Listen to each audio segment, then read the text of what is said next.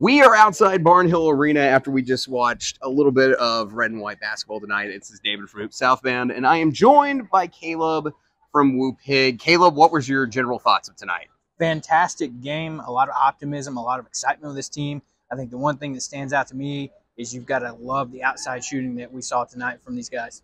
Oh, yeah, no. I mean, I think Jeremiah Davenport was absolutely on fire. I mean, combined, I believe him and Joseph Pinion were 8 for 10 at one point, starting this game out early. I mean, they were on fire shooting from three, which is a big cry from what we saw last season. Very true. This is going to be a way to spread the floor and open up the floor for guys to drive and get the ball into the big man that, we can have the potential to score. Oh, yeah, for sure. So a couple of things that we were talking about that before the game that we wanted to see tonight. I know the big one for me was I wanted to see Joseph Pinion on defense. We knew that he had a lot of offensive potential. We saw the offensive rating last year, had one of the best three-point shooting percentages on this team last season. And Joseph Pinion tonight, while there wasn't anything that truly stood out to me on defense, like he never got burned or he never put himself in a bad situation, it felt like. So I think that he may be making a larger contribution to this team this year. Yeah, very true. There's no glaring issues that, were very prominent. The guy that stood out to me, you've got to talk about if you're looking at this red and white game, Jeremiah Davenport. He came out with a hot start, starting out, I believe, 2 of 3 or 3 of 3 from the deep, and then just continued that the whole game. He's a guy to look for potentially a lot of playing time this season, if not starting off the bench. Yeah, no, for sure. I mean, it definitely, you saw the floor spacing difference and just how hot he can get from three in this game. I can't wait to watch it against live action against another team who's scheming directly for you. But, from what we saw from the three-point shooting, it was great. Let's talk about Leighton Blocker just a little bit. I thought he had a pretty good evening overall. It seems like Muss is kind of intent on running him kind of at the one spot as a point. What was your overall thoughts on Leighton Blocker tonight? Yeah, very great performance for his first collegiate game, even though it was just a red-white showcase. I think one thing that stands out watching this game is he's got speed. He can beat you, around the edge. You give him just an inch of space, he's going to take it all day and, fly by you to the basket. Oh, yeah, no, we definitely saw that quickness on display when he made moves. Like there was a loose ball, and then we saw him just get the opportunity to keep moving that ball around and, we saw him sprint to the basket, and like he made that play off his speed on that transition play. I thought it was great. I loved seeing it. We knew this kid had a lot of speed coming in.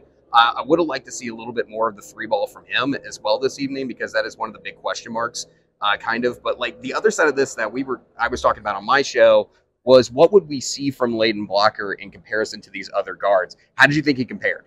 Yeah, I think he's right up there with some of these guys. He may be not as experienced as some of these other guys, and there could be some growing pains. That happens with incoming freshmen. But I think he has a chance to play a lot of minutes for this team this year. Absolutely. Okay, so one of the things that you had talked to me earlier today was that you wanted to see what we would get contribution-wise from Bayfall. What were your thoughts on Bayfall? Yeah, not a just stellar performance. I think a very, decent performance for a guy that's coming in, a true freshman.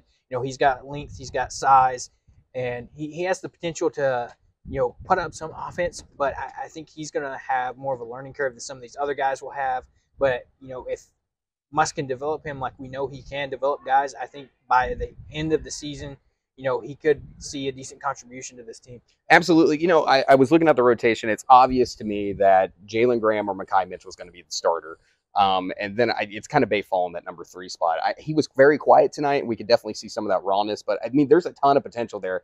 And you can tell if he puts a little weight on or something going forward, he's going to be a great number 5 option for the Razorbacks at some point down the road. I think he's going to be a great center for this team. What were some of your other thoughts that you had this evening? Yeah, you just mentioned it with Graham and Mitchell, looking at those top 2 guys in that 4-5 spot. I think when you talk about those 2 guys, it's going to be situational with how much playing time those guys get. You've got Graham that's got a great offensive game, improved on defense, but still might not be as good as what Mekhi does, and can come in and just get you some stops and rebounds, and can contribute maybe 2 or 3 points here and there. Okay, let's talk about the fourth quarter, because when we got to the fourth quarter, it kind of started out, and I turned to you and I go, yeah, this kind of feels like the Devo Davis fourth quarter. What did you think of Devo in the fourth quarter? I thought he had excellent ball movement and assists all night, but it really felt like he took it to a different level there for a few minutes in the fourth. Yeah, that's very true. A very typical Devo, end of the game, clutch situations. He's always seems to be there no matter what the situation is. Like you said, great ball movement, great pacing, spacing on the floor. He hit a few threes in this game. I think this team all around has improved, especially from outside. And Devo's one of those guys who turned it on middle of the season last year. And I think we're just going to see a continuation of that this season. All right, let's talk about any final thoughts we had on this red or white game. Tonight, I saw a lot of speed, a lot of ball movement for a team that's, being put together transfer-wise. And then overall, I saw, a lot of three-point shooting tonight, which was crazy given where this team was last year. Yeah, I agree. The three-point shooting, I think, is the main takeaway from this game and how improved it is. And that's just going to allow us to space the floor more.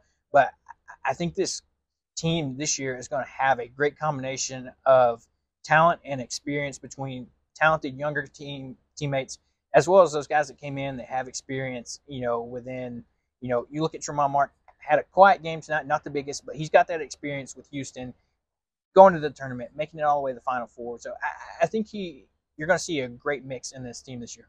Again, guys, thank you so much for checking out the video tonight. We had a blast here at the Red and White game tonight.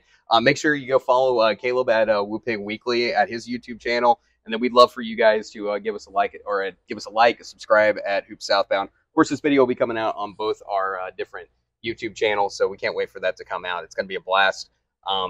Yeah, Caleb? Yeah, just what David said. Tune in, subscribe. I'll personally have a lot of more Razorback content for you. David's going to put out a ton of SEC content, which, with a big year from the Razorbacks, should include them very heavily. You'll see David a lot of times coming on, WooPig Weekly to talk Arkansas ball around the SEC. So it's going to be a lot of fantastic content coming out from both of us under the Variety Sports Network. So, go check them out. Go check our pages out and get ready for this big basketball season. Yep, we can check you guys next time.